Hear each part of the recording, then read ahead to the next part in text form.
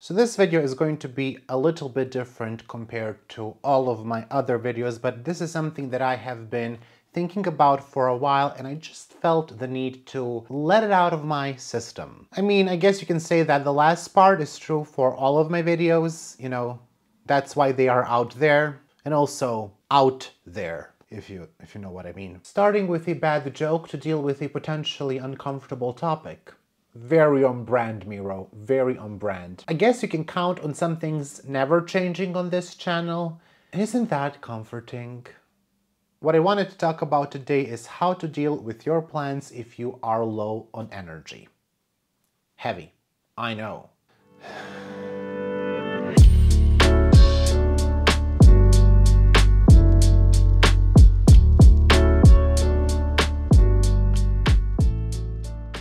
There are various reasons why, we go through these periods where we are low on energy and we just don't have enough to deal with our plants. But no matter what the reason is, I think if you are like me, you potentially may feel guilty about not rising to the task. But what I want to talk about today is how to go through this and just still convince yourself that you did a good job. My advice, number one, there is time. There is time. I don't know who needs to hear this. We probably all do, but there is time. There is time to water your plants, and there is time to treat the pests on your plants.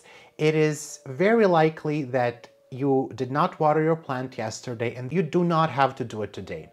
If you didn't do it yesterday, and the plant is fine, you don't have to do it today, you can do it tomorrow. Also, if you have pests on your plants and you just don't have energy to deal with them right now, it is very likely that those pests did not arrive today or yesterday. You probably had them for some time, several weeks, couple of months, who knows when you noticed, and they're still gonna be there tomorrow. That doesn't sound like a very comforting thought, but it should be, so just take it. So before we just even start, I don't wanna hear anyone calling themselves lazy or just using any kind of unkind language towards oneself because of this. Just, accept that there is time, you can deal with it at one point in the future. I just feel we needed to get through this first. My advice number two, and this is like an actual advice I feel like, it is to be very selective. Very, very, very selective. Just start picking. Choose to deal with a small number of your plants today and stick to that number. Very important, stick to that number and return to the rest of them tomorrow. That's it. That's all you need to do. Very easy, I know. Now, I assume most of you watching have over 10 plants. I just feel that one does not subscribe to Basic Plants if they have under 10 plants in their collection, and that's fine. We all have a lot of plants to water, but guess what? It does not have to be all done in one day. I know, it is a groundbreaking advice. Groundbreaking. That is why you subscribed. You better have. Do you need to water 100 plants today? Don't do it. Do 10 or do 5. Also, I want to say pick a small number. If you have to water 100 plants and you just do not have energy to do that, pick 10. I think 10 is a nice number. 10, 20. 20 is like also a lot. I tend to stick with sections, but we'll get into that later. Whatever is the number that you have picked, that is perfectly fine, and guess what? You have done something and you will have less to do tomorrow. Do you know how many times I chose to water 10 plants instead of 100? Many, many times. And did the rest of them die? Yes, some of them did, but that's beside the point. They were most likely all on their way out. It's not just because of that one watering. The reason I'm saying all of this is because I'm the kind of a person that is like, Rome could have been built in a day, and if I was there, I would have built it bigger and better. It's a very healthy way of thinking, right? So I tend to want to do everything all at once. And it's not such a great thing, I feel. I have been told, pointers have been given, advice and such has been passed on. Not a great thing, not a great thing. There have been many moments where I would stay way past my bedtime. I'm not talking like midnight, I'm talking 4 a.m., 5 a.m. because I was cleaning.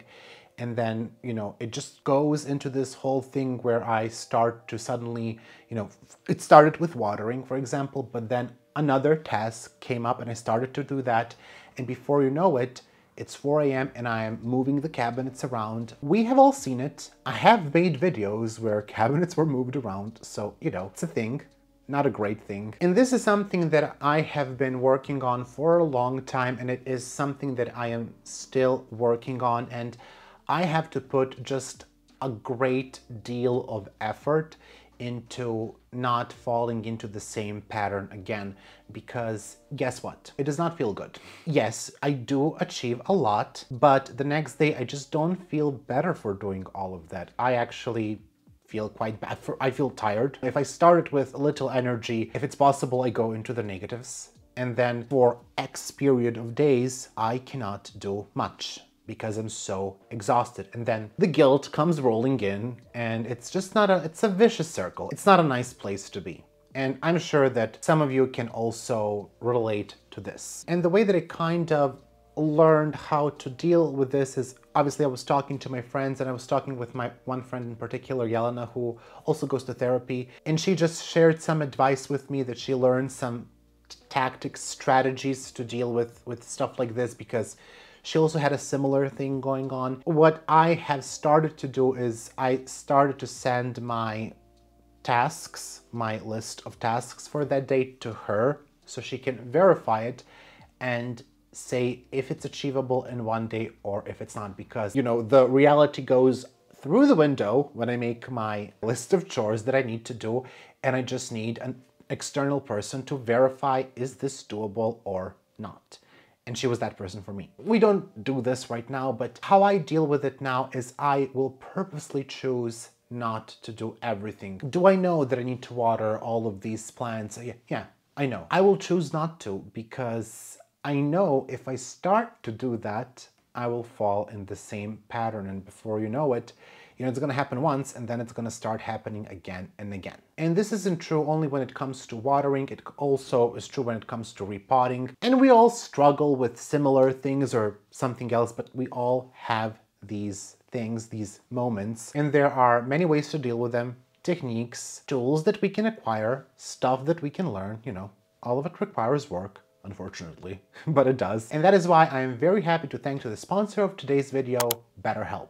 BetterHelp is the world's largest therapy service, and it is 100% online. With BetterHelp, you can tap into the network of over 30,000 licensed and experienced therapists who can help you with a wide range of issues. To get started, you just answer a few questions about your needs and preferences in therapy. Then you can talk with your therapist however you feel comfortable, whether it's via text, chat, phone, or video call. You can message your therapist at any time, and you can schedule a live session with them whenever it is convenient for you. If your therapist isn't the right fit for you for any reason, you can switch to a new therapist with no additional charge. With BetterHelp, you get the same professionalism and quality that you expect from in-office therapy, but with a therapist who is more custom-picked for you, more flexible scheduling, and at a more affordable price. Get 10% off of your first month at betterhelp.com/BasicPlants. That is BetterHelp, HELP.com/BasicPlants, and I have included the link in the description as well. And thank you once again, BetterHelp, for sponsoring this video. What I have learned over time in an attempt to deal with this issue is to kind of view my plant collection in sections. So I have my 3 grow tents, and sometimes we view them as one, and sometimes we view them separately. Usually we view them separately. Then I have the Milsbo, then I have the Rotstas. Sometimes I just refer to them as the cabinets. Sometimes we view them together if we feel very enthusiastic. Then we have the plants outside of the tents, which you can see, and then the wall is treated separately. So I have these sections, and I will choose to deal with just one section. And I find that that really helps a lot. And I tell to myself, well, that's it. That's all I can do for today. And I also try to incorporate this even when I have like an abundance of energy. Okay, maybe I'll do 2 sections, but I will just try not to do all of them, because again, there are also other things that can be done. So, just be very selective. That is the point of this entire chapter. Okay. Tip number 3, be a skipper. And it's not cardio. Don't worry. I also don't like cardio. No. Do you need to mix in the fertilizer with your water, but you would rather drop face down on the floor than do that? Well, don't do it. I mean, also don't drop on the floor face down because, you know, we need the faces to stay perfect. I'm gonna reveal a secret for you. It's also gonna be groundbreaking, but take your plant to the tap. Kitchen, bathroom, outside, it doesn't matter. Don't do it if it's winter outside, but you know, you get the gist. Take it to the tap. I cannot tell you how many times I have done this. I've taken my plants to the tap, semi-hydro, you know, leca, which is absolutely no-no, pon, moss, plants in cocopeat and perlite, and it also doesn't matter what kind of a plant, orchid, Hoya, aeroid, whatever. Take it to the tap. I mean, okay, well, don't do that with carnivorous plants, but that's also why we just don't grow carnivorous plants, because like, super needy, like, Do I care that I have a lot of calcium in my water? Yes, sometimes, but in this case, no. I think it is much more important that I did something. I water the plant, no matter how ever it is, whatever it is, than, you know, to not do it. And I know that a lot of the times I say on this channel that every time that I water my plants, I will use fertilizer, and guess what? It's a lie. It's a lie. I have lied to you. Listen, I try to do it. I'm not gonna tell you bad things. I'm telling you now. I'm telling you now. You don't have to do it every week. It's fine if you don't do it. But, you know, when I'm giving you plant care advice, of course, I'm gonna try to give you the best possible care advice. And is that always the truth? No, it's not always the truth. I don't fertilize my plants every week. I try to, but sometimes it can be done. The external forces at play just don't allow it. And I remember my friend Yelena, when she started to grow plants, sometimes, you know, she just did not have time to add the fertilizer, and we were growing in semi-hydro, so you have to pH down the water, which, you know, I still do in pond. You have to pH down the water, add fertilizer, wait for a certain amount of time, you know, stir the solution, check the pH with the strips or with the meter. Maybe you need to adjust it, and that kind of takes time. She would call me and she would feel incredibly guilty about not doing it, not having energy, and she was like, oh, my plant's going to die. I'm like, no, just skip it. Skip it. I've done it many times. And this repeated several times until at one time she pointed out to me, or, you know, she made fun of me how I always give you this advice that you should fertilize your plants every time you water, if you're doing it in semi-hydro especially. Like, I'm not talking about regular organic potting mix, but inorganic. You know, every time you water, you fertilize. And she said, you really don't do it that much. I'm like, you know, I try to, but I don't do it all the time. And I have heard from some of my other friends, Alex, that some of my aeroids are looking like they need fertilizer. Yes. But guess what? My battery became empty. Why do I not see how much battery is left? I feel like before this happens, the screen should just flash at me, like, do something. I'm looking at the screen, like, I see it. Flash, do something, warnings. I can't remember where I was. You were supposed to guess something, so I hope you have guessed. That is the point. All I'm saying, if you follow my advice to fertilize all the time, that's great for you. If you can stick to that, that's great for you. My friend Yelena had amazing results when she followed my advice. She had much more success growing plants. They grew faster than mine because I wasn't following my advice. Why would I? I'd give it to you. Does that mean I will follow it? I shan't. Advice number 5, limit yourself. Limit yourself, okay?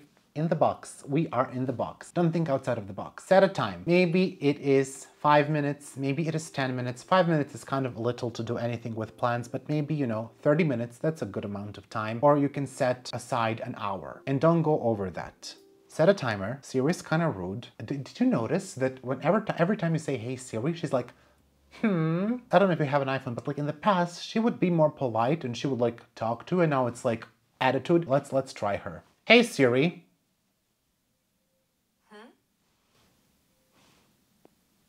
Stick that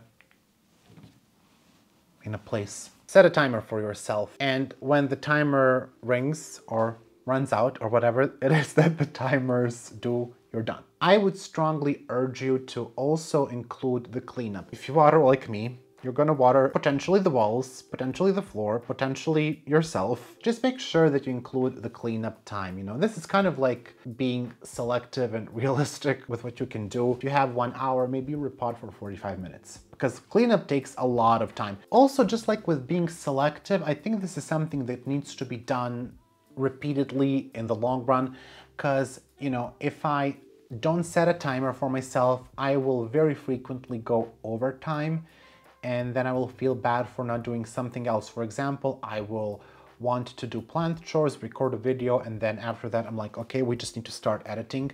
And then I don't. I just get lost in the task, not because I love it, but because I just get this urge that I really need to do all of this, and I go way, way, way over time, and before you know it, it's the end of the day, I'm exhausted, and I haven't done what I wanted to do. It's kind of like they go hand in hand, being selective and setting the timer, and just do that repeatedly. And you know, it may take a long time, but we'll get the hang of it, or the knack for it.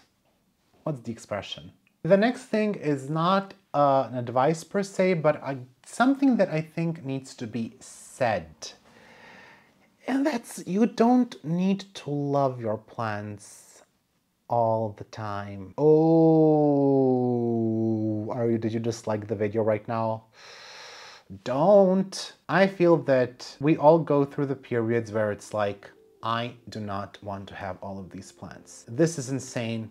This is way too much. I'm sure that you have felt like this. Maybe you feel like this now. Maybe you will feel like this in the future. I have felt like this in the past, and I will feel like this in the future 100%. For whatever reason, we can get frustrated with our plants. Maybe something isn't growing well. Maybe you have a pest infestation. It's just too much work. Anything external, maybe you're dealing with some other thing. All of this starts to feel like too much. And all I want you to know is that this will pass. Sometimes, you know, these periods will last for a couple of days, sometimes for a week, sometimes for a couple of months even. Big one happened, I think, for me in 2020, where for several months I felt like this. And every time I come out of this state, I feel good that I do have plants and I did not decide to give up on all of them. And I think the reason for this is because we all like plants, right? Even my sister, who has like one lucky bamboo, it's not a bamboo, it's a dracaena on her desk.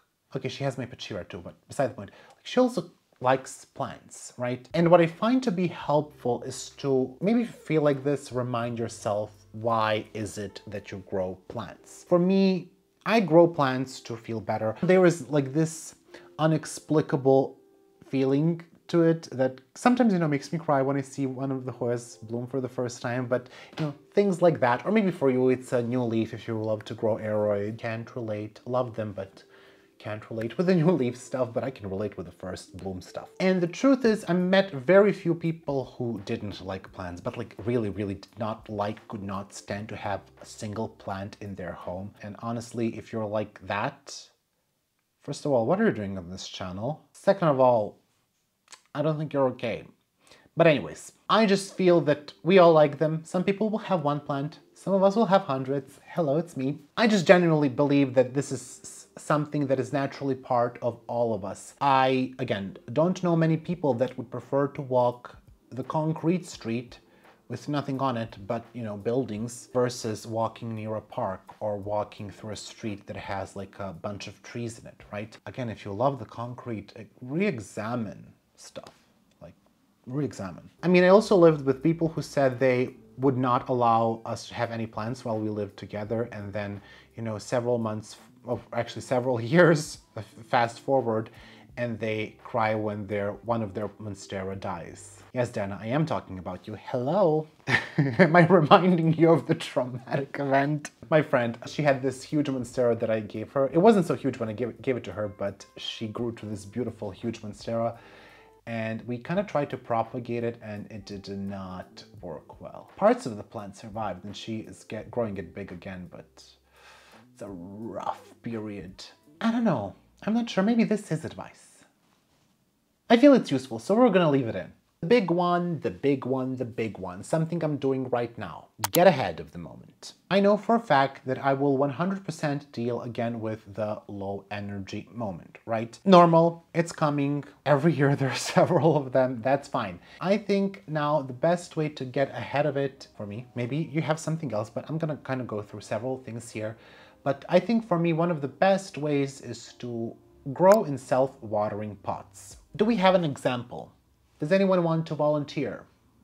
Example number one that did not volunteer, my Hoya Frida. I buy these self-watering pots. They're kind of inexpensive. They're made by Santino, and this is not sponsored by them, but I grow in these and I have found them to be very useful. We let the reservoir dry out, so, you know, we're gonna fill those. I watered this plant for the last time, I think 2.5 weeks ago. It is just so much easier to deal with your plants when you just, you know, you don't have to water them every week. I know that that can be relaxing, and there are times when I felt like, you know, having to do something with plants every day is relaxing. And trust me, even if you put your plants in self-watering pots, there will be stuff to do, right? There are always stuff to do around our plants. For me, I just feel very useful to have as many of my plants in self-watering pots, because maybe this week I only have time for the Rastas. Maybe the next week I can do the tent, or in a couple of days, you know. I don't have to do everything in one day, and there is no pressure to do so because they're fine. They're not only surviving, they're thriving because they have the magical thing called the water reservoir. And I really recommend this, and this isn't something that I have been doing, and you know, it's very expensive to do, but I have kind of decided this year to slow down with my plant collecting and buying new Hoyas, because I'm just like, okay, every time we buy a plant, we need to buy a self-watering pot, and that's that. In the future, I would just like, you know, every time I buy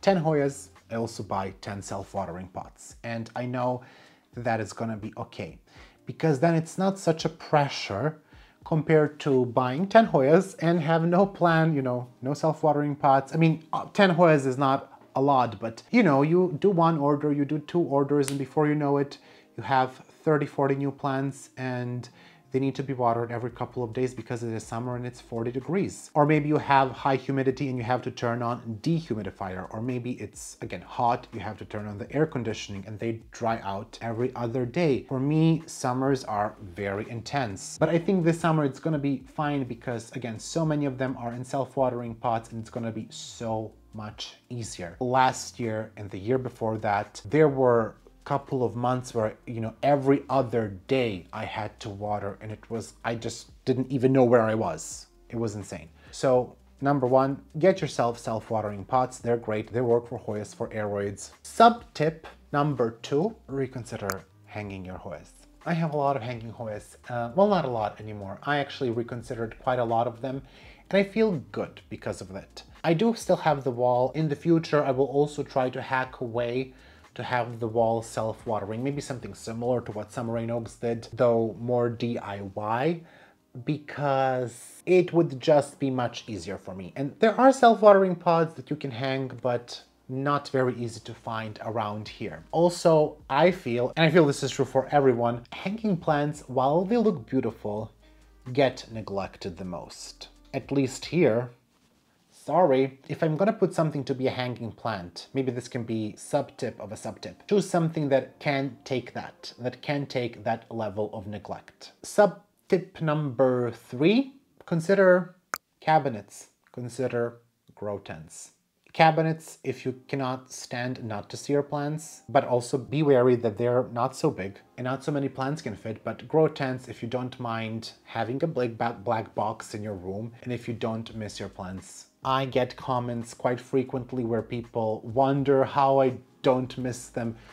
I have so many out of the tents, right? And I just don't need to see them every day. And it's also easy to unzip the tent and just look in. And I just don't feel that. I'm always surprised when I open the tent and I see how they're thriving. So that's enough for me. It's gonna be so much easier for so many reasons to take care of them in the tents or in the cabinets. It's gonna be easier to treat for pests. It's gonna be easier to water if you spill. No one cares if you spill in the grow tent. And it's gonna help you with the humidity so you won't have to water as frequently. So just something to consider. Also, a sub-tip number 4-ish, can't count. Reevaluate your collection. And this is something that I have been doing. I have been considering what plants I want to continue to grow and what plants I don't. And I feel at one point in the plant community, it has kind of become a competition how many plants you will have. Is it gonna be 600, 700, 800? Who can do more, right? And I just think we all have different thresholds, and If your threshold is 200, that does not make you a worse grower than someone who can do 600. You know, you start to feel bad. They don't look good. Maybe because your threshold is 100, and that's fine. Do that, right? There's just reconsider collection. You know, reconsider it.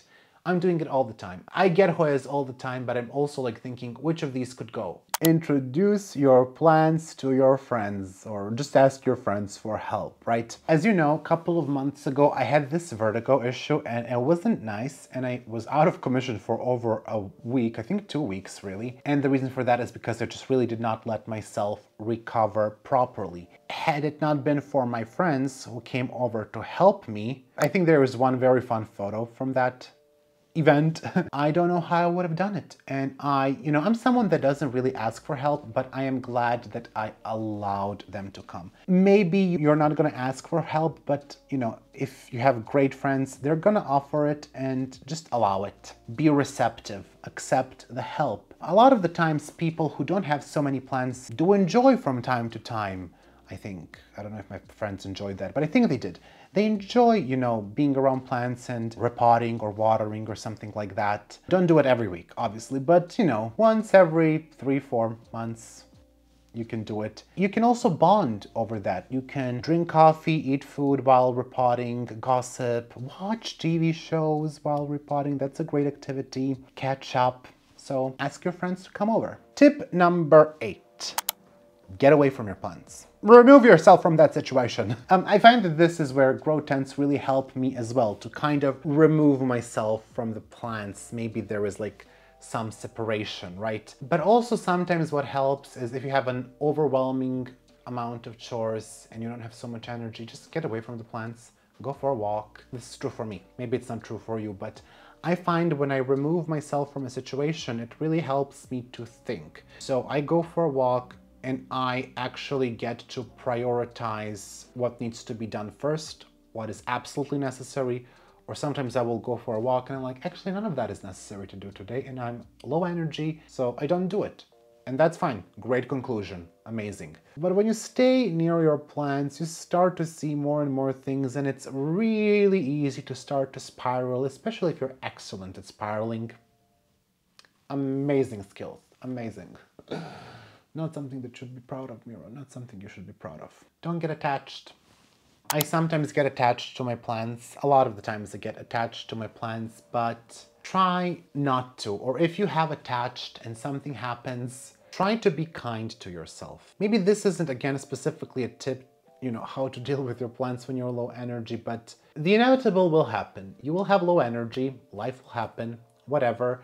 And if you have attached to your plant, it's going to be much more difficult to get over that. You're going to start to feel very, very bad about it. Maybe it's a plant from someone who is very dear to you, and maybe they're not around anymore. Maybe it's a plant you have inherited and it just didn't do well. I just need you to separate yourself here from the plant, because we assign meaning to things. But that plant is somewhat replaceable. This is kind of difficult to talk about because I know that a lot of people are attached to their plants. They have a special meaning for them. Oh, this battery is also empty.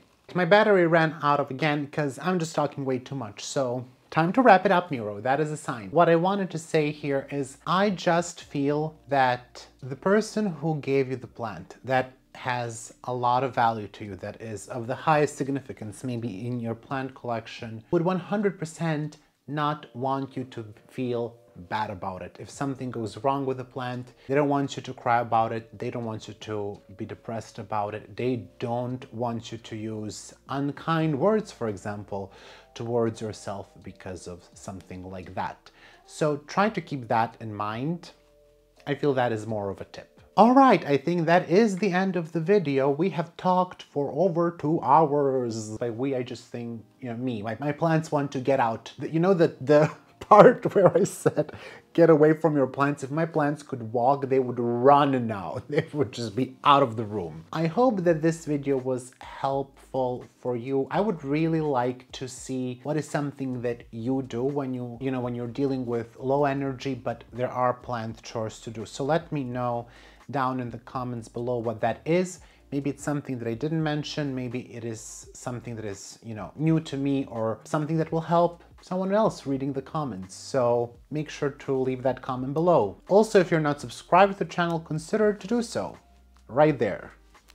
Still don't know the sides. Mirrored image is very complicated. And I truly appreciate all of you that do subscribe. So thank you so much. Let's just try to make you uncomfortable with compliments. Do compliments make you uncomfortable? Is it only just me? That is that. I hope that you're having a wonderful week, and I will see you very soon in the next video. So until then, goodbye! I would like to take some time to thank my patrons. A massive shout out to my $5 patrons. My 3 anonymous patrons: Alex von Siebenthal, Anne-Margaret Moen, Angela Bernard, Angela Parrish, Ann C., Ashley Hoyas, Becky Higgins, Beth Gibson, Betsy, Catherine Molling, Danube Daniels, Daria Kaminska, Diane Sikorsky, Farah, Gina Geise, Go Green Tropical, Heather Uppenkamp, Hoji Scott, Housebound, Heather Hoya, Heather Yana Griffin, Jessica Chio, Kara, Casey Gross, Kelly Koo, Kelso, Kristen Sherwood, Leplan de Steph, Mandy Milliken, Marcel Har, Mars B, Martina, Alif Perday, Marty Miller, Mary Rose, Melissa Walker, Michael Curley, Nicole Ferranti, Mirka Grun-Bruce, Moa Edmond, Neely Yank, Neha Basu, Nicole Moreau, Nicole and Caleb of Schlieve Tropical, Sunita Macy, PJ, Plan Druid, Rachel Peterson, Robin L. Jennings, Sherry Kumar, Stephanie H2O, Sybil Williams, Tanya, Tessa Martins, The Swedish Hoya Dude, Tia B, TJWO, Wendy Foreman, Wendy Rossman, Youth of the Walamut, Zordorama, and Zlokobniponi. Also, a big thank you to my $3 patrons: Angelina Farnan, Anna K, Brenda Little, Brana Phillips, Kilone, Christina Greengrass, Claudia L, Fluffy Blue Sheep, Jerry's Garden, Lisa Helling, Morgan Kennedy, Nella, Nerdy Kathy, Plan Druid, Plantolania, Ringlov, and Tang Watanasria Cool. And a thank you to my $1 patrons: Kari, Constance, Amelia Bronson, Jacinta, Jolie Sullivan, Kayla Vavra, Lauren M, Lori Ann Subramaniam, Luzman Fernandez, Neely Spicer, and Olivia Chinmuller. Thank you all so much for incredible support. I hope that you enjoyed this video. I hope you're having a wonderful week with your plants, and I will see you soon in the next video.